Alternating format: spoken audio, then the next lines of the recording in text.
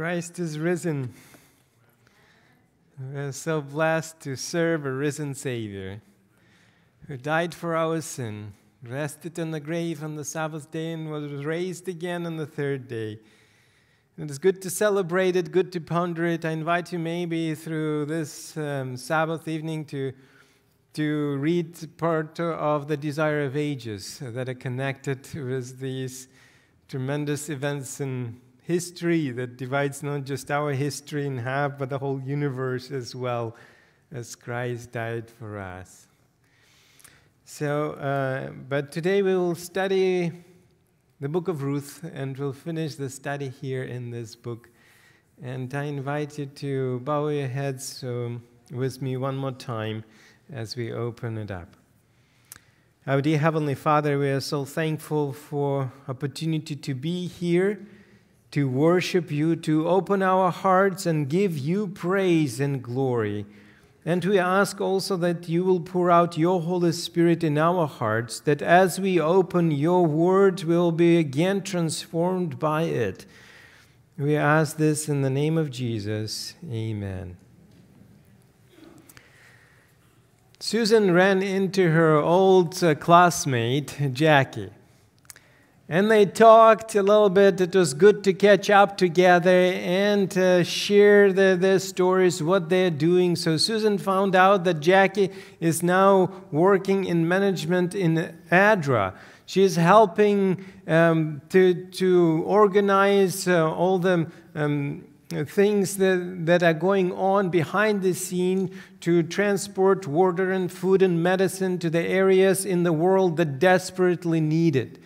So by Jackie's efforts and talents, millions of people are helped around the world and see the grace of God and His care more.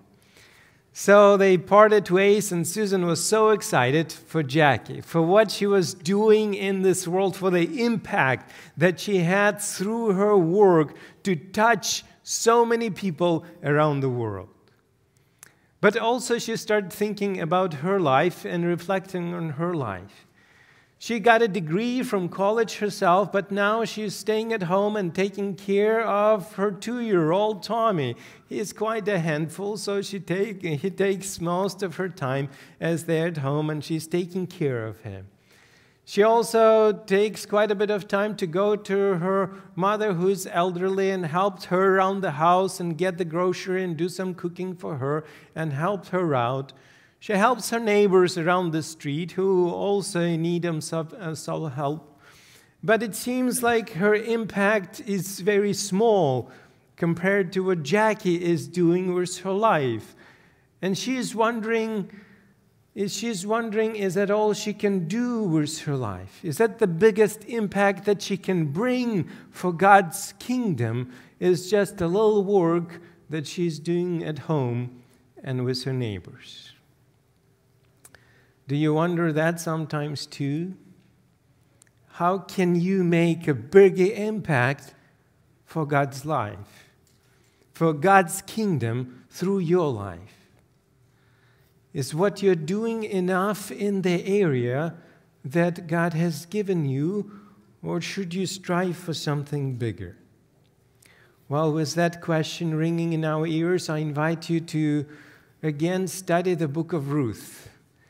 After dozens of hours, probably approaching 200 of studying this book, it's really became one of my favorites. The way that it is written, the way that it opens up, the deeper that we go into it, the way that we see the character of God, it's really an amazing book. It's a story of death and disappointment, of shattered dreams, lost hope, of loneliness and bitterness. But this story is also the story of people like Ruth and Naomi and Boaz who do hesed. Remember that word that we studied, that there's not quite accurate translation that we can find in English, but it means that special Hebrew word that means loving kindness, covenant relationship, unselfishness, mercy. All of that is in that word, hesed. Because they do hesed, they are under the wings of God, And those who are under the wings of God, God can easily move and put in the right place, in the right time, in order for His purpose to come through. So He moves in this story, and there's lots of lessons that we have already learned in this story. If you have missed any, I invite you to go to our YouTube channel and watch those number 1, 2, and 3. But last time we left the story when the two widows acted to give the proposal to Boaz for marriage, so that Boaz will marry Ruth. But despite the feeling of love towards Ruth, he has to do what is right, what is honorable thing according to the laws of their land. So there's a closest relative, closer than he, and he wants to give that relative, as he's supposed to, an option of redeeming them first. So we are left wondering again what will happen. So in chapter 4, we see now Boaz takes initiative. People of God, they don't just sit on the sidelines. They take initiative, and they want to make sure that they're in the will of God, that God is guiding them. But once they have that clear, they take initiative and they act. We see in chapter 2, it is Ruth who takes action. She goes into the fields and gleans the crops. In chapter 3, it is now Naomi who is renewed with hope and vigor, comes up with the plan of the proposal and encourages Ruth towards action. And now in chapter 4, it is Boaz who takes now actions and moves with the Spirit of God. So let's pick up the story. If you open your Bibles to Ruth chapter 4. Hopefully by the next Sabbath, thank you, AV, for working on that. We'll have the screen fixed. But for now, you can open your Bibles and Ruth chapter 4. And we will start with verse 1. Ruth chapter 4, verse 1. Now Boaz went up to the gate and sat down there. And behold, a close relative from Boaz had spoken, came by. So Boaz said, "Come aside, friend, sit down here." So he came aside and sat down. And he took 10 men of the elders of the city and said, "Sit down here." So they sat down. Then he said to the close relative, "Naomi, who has come back from the country of Moab, sold the piece of land which belonged to our brother Elimelech. And I thought to inform you, saying, buy it back in the presence of the inhabitants and the elders of my people. If you will redeem it, redeem it. But if you will not redeem it, then tell me that I may know, for there is no one but you to redeem it, and I am next after you." And he said, "I will redeem it." Oh no! We have been waiting this whole time. We have been cheering for who? For Boaz and Ruth. So it seems like everything was falling into place. They had quite many barriers along the way, and now it comes to this moment, and he says he will redeem it. So we are disappointed. We are left in suspense again. Is it not going to work out after all our hopes have been built up? So we see that God is still acting. He still brings the circumstances and people. As in the previous chapter, we have been reading, it happened, but we know that God was bringing it together. So even here we read the close relative was walking by. Behold, here he is, the one that Boaz was looking for. So he is here. And it's interesting to note also, as we are reading through this verse 1, that the name of close relative is not mentioned. Although Boaz most likely calls him by name, the author deliberately doesn't give the name to us, and we'll see later on why. In most of the translation, it uses the word friend, but then it has an asterisk on top. Translators try to put some nice word to make it smooth for us to read. But if you go down and look, what does it refer to? What does your Bible say? So-and-so. Yeah, that's the closest English translation that we can come up with. So-and-so. One translation suggested John Doe. Well, it's definitely Boaz didn't call him by so-and-so or John Doe. He called him by the name. But the author deliberately leaves his name out, and we will find out a little bit later why. And they're there by the gate. It's important things happen by the gate. It's kind of central square in some places. So in Jerusalem and in Judea and that area, things happen by the gate. Important meetings, judgment, things like that. So there by the gate, he calls the elders to make sure that everything is done according to the laws of that time. So can you imagine this relative going about his business, ate his breakfast, going to work, and all of a sudden pulled into court? And important decisions need to be made right there. There's a proposal about land, marriage, and he needs to decide right there what he's going to do. So I feel kind of bad for him having to decide right there on the spot. So but it becomes also evident that for him, neither that morning nor the mornings before, he didn't really care or was concerned about helping out Naomi or Ruth, being the closest relative that he was. And then the issue of redeeming the land comes up. There, for his closest relative to Elimelech, not clear if the land already been sold by Elimelech or Ruth has, or Naomi sold it. But we know that by the laws that they had, so they would not really sell it. They would kind of person would pay money, but then until the year of Jubilee, then at the year of Jubilee, it will be returned to the family, if there was any family.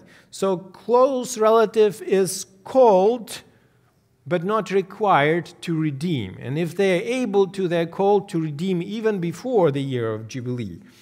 So for the named relative of Elimelech, it's a pretty good proposition that he hears. So there's two options for him. If he does not do anything, since he is the closest relative, at the year of Jubilee, that land will become basically his inheritance. It will become his land, part of his lineage and part of his family now. If he redeems it now, we don't know how many years till the year of Jubilee. Could be 30, 40 years. So if he redeems it now, maybe he'll get enough crop now that the crop is coming in, so the drought is over, he can get enough, so he will be in the positive and will be able to recoup his money pretty soon. So it's a pretty good for him in either way. But now Boaz reminds him that if he really cares for his brother, he also needs to care for the lineage and the name of his brother to be redeemed. For Elimelech, and also even closer for Mahlon, for the son of Elimelech. So we continue to read as Boaz speaks in verses 5 through 7. Ruth chapter 4, verses 5 through 7. Then Boaz said, On the day you buy the field from the hand of Naomi, you must also buy it from Ruth the Moabitess, the wife of the dead, to perpetuate the name of the dead through his inheritance. And the close relative says, I cannot redeem it for myself, lest I ruin my own inheritance. You redeem my right of redemption for yourself, for I cannot redeem it. Now this was the custom in former times in Israel concerning redeeming and exchanging. To confirm anything, one man took off his sandal and gave it to the other. And this was the confirmation in Israel. So now Boaz reveals what is really on his heart, and that is Ruth, and to take care of Ruth and Naomi. And the closest relative also reveals what's on his heart and his character. So the named relative, he will do the honorable thing, but as long as it's good for him. In other words, what's in it for me? This relative says, it will hurt my own inheritance, my own lineage, if I will do this how you are proposing, the right way, the full way. In which way will it hurt his lineage? Well, there's also two different variations. We don't know exactly what's going on in his family, but basically, if he marries Ruth and they will have a child, then this child will not carry his name, but will carry the name of Elimelech. And that land that he paid to redeem now will go not with the lineage of his name, but with the name of Elimelech, and the land will go to that lineage. So it won't be his. And another option, and probably might be what's happening here, if he doesn't have the firstborn yet himself, then not only will the son of Ruth inherit all the land of Elimelech that he pays to redeem, but also even the portion of his own land will go over to the lineage of Elimelech. So he says, no, I will not do it. It's not good for me. It's not good for my name, for my lineage. The relative is concerned in preserving his own name and therefore backs out quickly. It's ironic, isn't it? And the irony is that in an effort to preserve his own name, he loses an opportunity to be known through the rest of the history of the world, and purposely left out, unnamed in the book of Ruth. Becomes John Doe, so-and-so. Then in verse 9 and 10, we see the conclusion of the exchange as Boaz gives his proposition to redeem the land, to marry Ruth, to restore the name of the Mahlon through the firstborn. Then the first section of the business part is over in chapter 4, and the blessing starts to flow first from the elders there on the gate, the blessing of Rachel and Leah, of Perez, blessing of great offspring and well-known names. Now that also starts to speed up. First, we were moving quite slow through all the chapters. Now he starts to speed up, and just in one verse, he covers the whole year. So let's read together that section, Ruth chapter 4, verses 13 through 17. Ruth chapter 4, verses 13 through 17. It reads, So Boaz took Ruth, and she became his wife. And when he went into her, the Lord gave her conception, and she bore a son. Then the woman said to Naomi, Blessed be the Lord, who has not left you this day without a close relative, and may his name be famous in Israel. And may he be to you a restorer of life and a nourisher of your old age. For your daughter-in-law, who loves you, who is better to you than 7 sons, has bore him. Then Naomi took the child and laid him on her bosom and became a nurse to him. Also the neighbor woman gave him a name, saying, There is a son born to Naomi. And they called his name Obed. He is the father of Jesse, the father of David. So we see the story is not that much about Ruth, but even about Naomi. For she is restored now, her hands are full now. She lost everything. Husband, both children, no grandchildren, lost all the land, was poor, came empty-handed, as we read in Ruth chapter 1, verse 21. I went out full, and the Lord has brought me home again empty. But now God brought restoration through Ruth, through Boaz, through the new life, through the Redeemer, through God's Hesed, and those who do God's Hesed to others. Remember that word that hesed, that is used in the Bible 2/3 of the time is used when God has said for us, and 1/3 when we have said also for each other. It was God who orchestrated everything. It was God who brought harvest to Bethlehem. It was God who opened the womb of Ruth after 10 years of barrenness, and she instantly became pregnant. It was God who fills us with His hesed and with His grace and with His redemption. And then the author speeds up even faster and goes through genealogy and shows how this story even more glorious that we could ever imagine.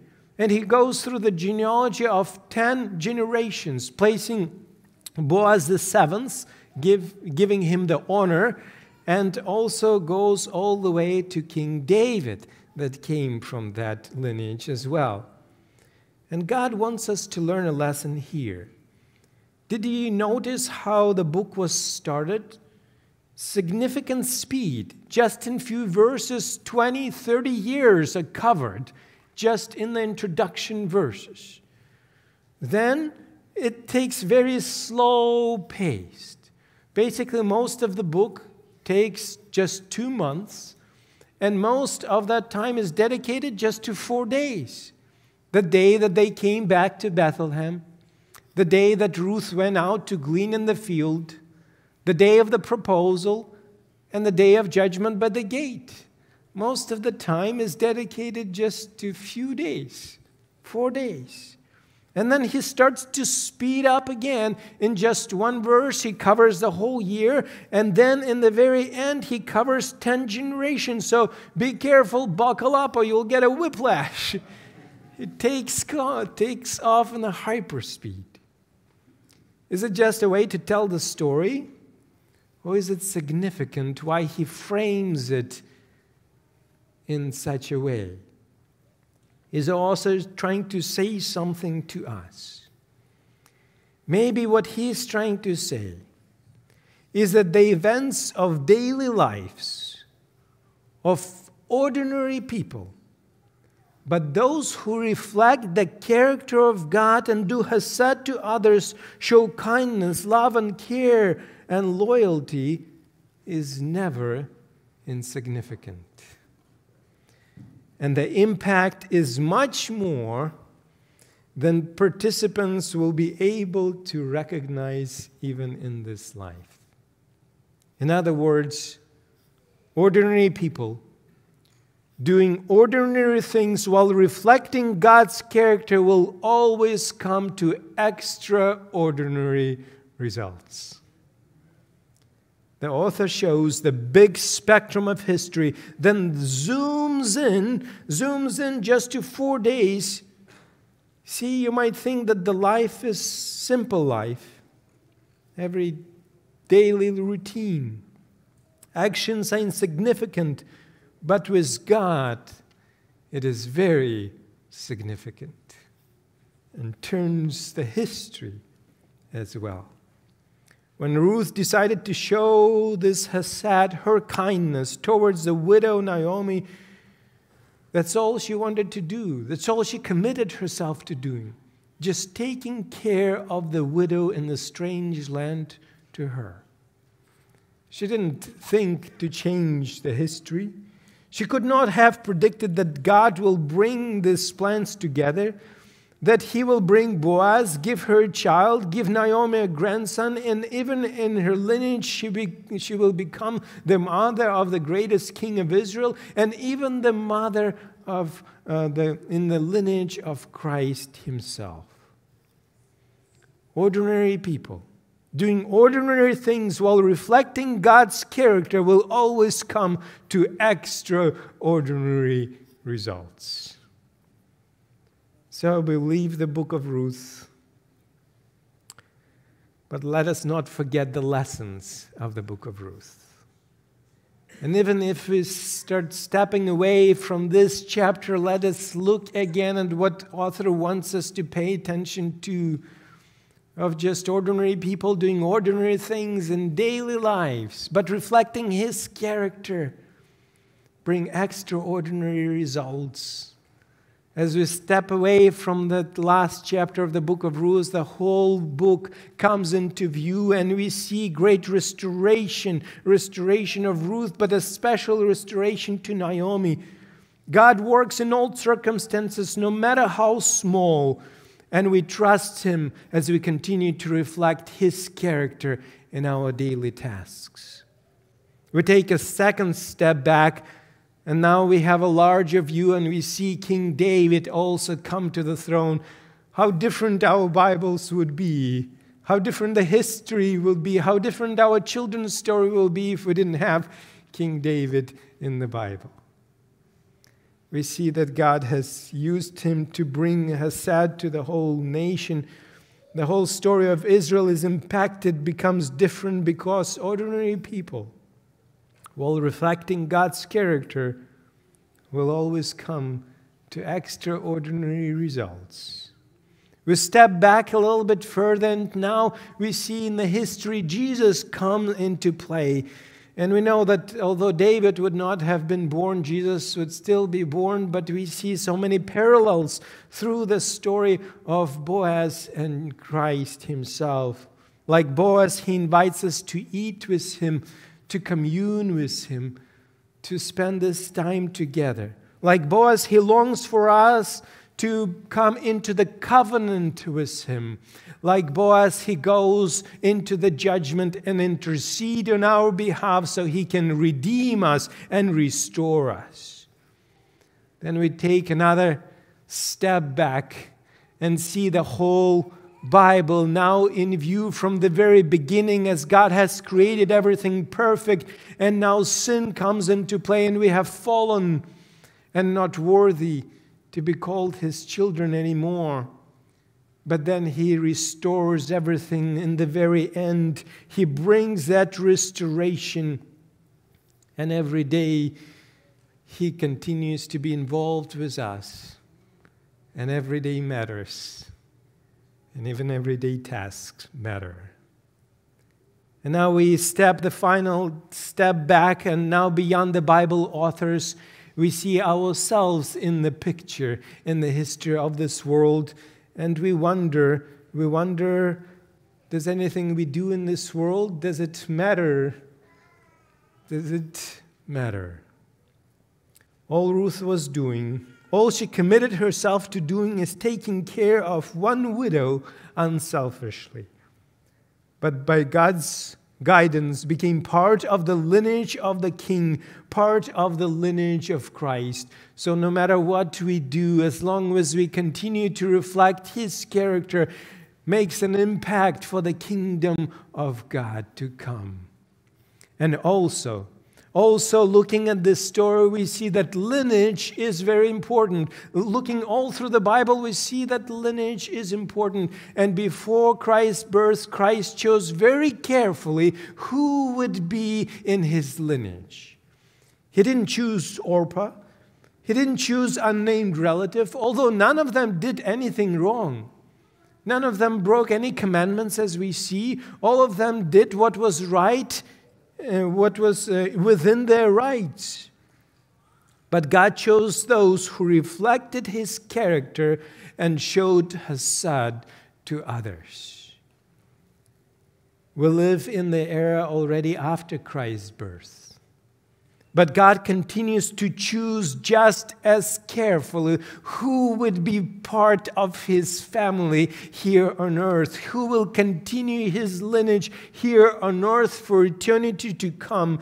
And He chooses carefully, and He set out the criteria for us, how He will graft people in to His family to live for eternity. In John chapter 1, verse 11, we read this verse. He came to His own, and His own did not receive Him. But as many as received Him, to them He gave the right to become children of God, to those who believe in His name. Not everybody has that right to be grafted into His family. Not everybody is called the child of God, although the invitation is for everybody. But for those who accept Him into their lives.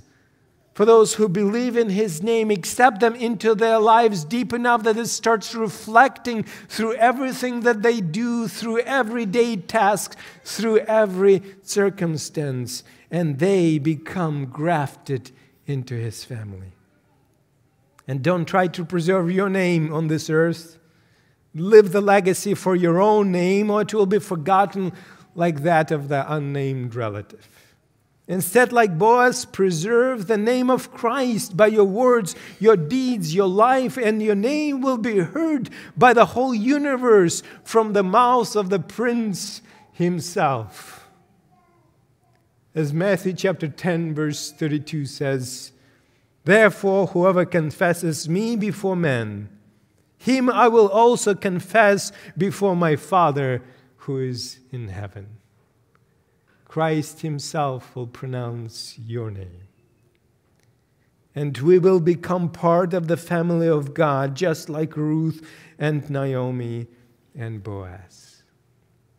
In Romans chapter 8, verse 15 through 17, we read, "For you did not receive the spirit of bondage again to fear, but you received the spirit of adoption, by whom we cry out, Abba, Father.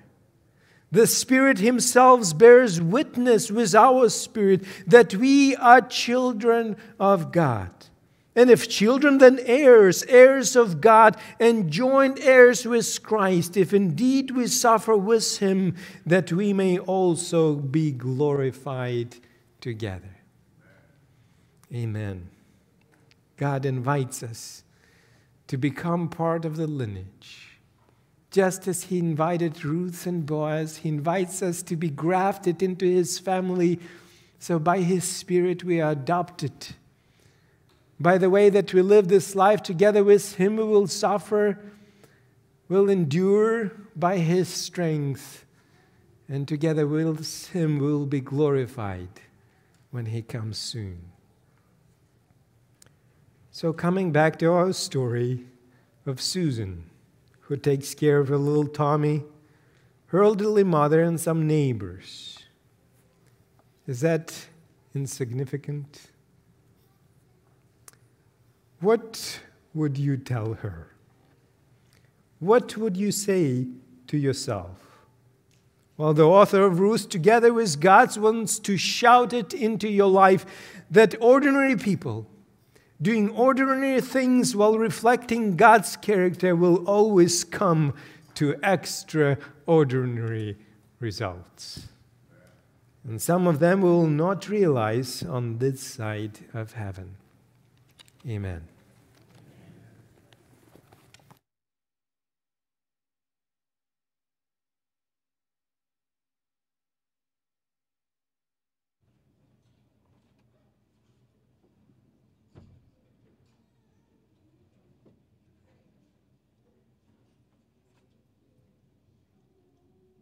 Let's stand while we sing number 623, "I Will Follow Thee."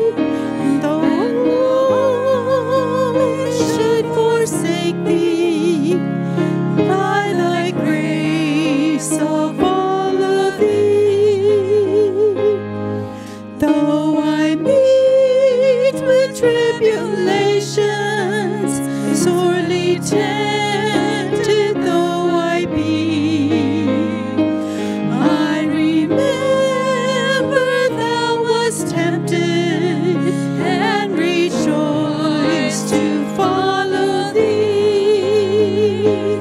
I will follow thee, my Savior, thou didst shed thy blood for me.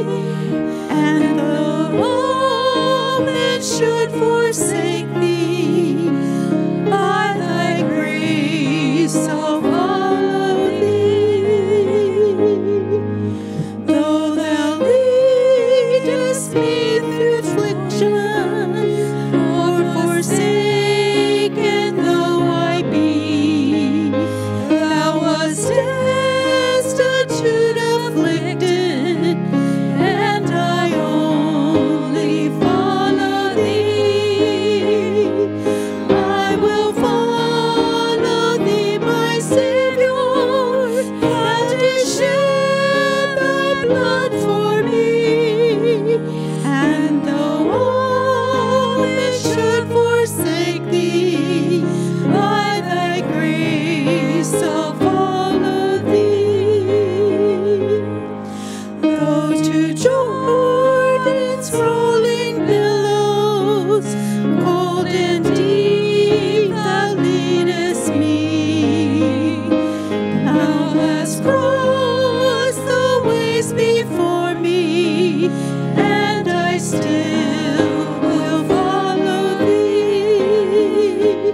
I will follow thee, my Savior, thou didst shed thy blood for me. And though all men should forsake thee, by thy grace I'll follow thee.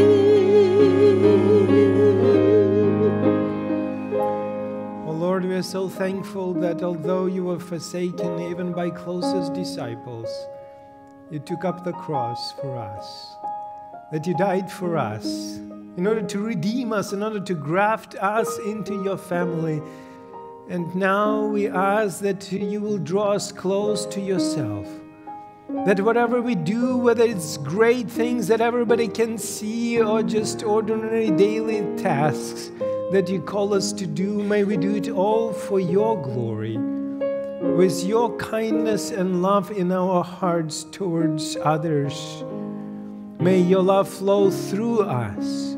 May everything we do will reflect you, and soon you will call us to your kingdom as your children. We are so thankful that you have adopted us into your family already, and that we can call you Abba.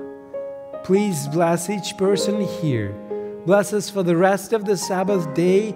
In Jesus' name we pray. Amen. Have a blessed Sabbath.